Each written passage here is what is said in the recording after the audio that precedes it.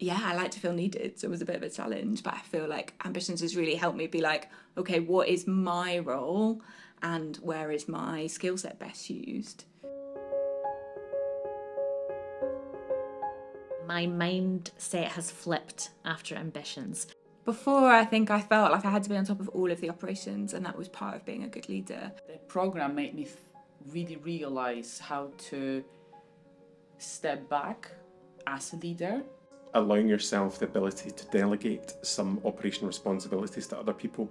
Working in the business versus working on the business. And when I've sort of put myself down about not being very organised, she says it's not that you're not organised, your brain works totally different, but it's not so good at sitting at a desk and getting like the paperwork done. In terms of operations, anything I can delegate, sort of techify, to free up time to then be outward facing and be the face of the organisation, be building relationships, I absolutely do. It was always a joke of like, are you the person that drives the van?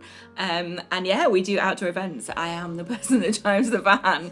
But I think I've really learned that actually I don't need to drive the van all the time, and it's better for me and the organisation if I'm not doing that. That whole kind of like, oh, a virtual PA, like I never even thought of that. Like, yeah, of course we could maybe employ somebody we don't know at all to do something. And for us, that's not necessarily a traditional model where we've got a staff team that I can delegate to. It's thinking about the wider aspects of our network. It's thinking about the board. It's been a huge relief to know that I can do that. It's been really empowering to be able to pass on some of those responsibilities. But also it's really boosted my confidence to sort of see that that is my identity and I'm good at that. There is something I've taken away as well about hat wearing, as I would describe it. So there's certain days I'll get up and I'll say, right, today, Mike, is going to be an operational day, so I'm going to wear my operational hat. And then the following day, right, today is strategic day, so wear a different hat for the strategic day. The commercial aspect of the business, before I was so focused on the social impact, I think I missed that if we're not commercially successful, we won't have any social impact. So the professionalisation of what we do, making it more commercial, growing and scaling has meant we've had even more social impact. And I now get that those things go hand in hand.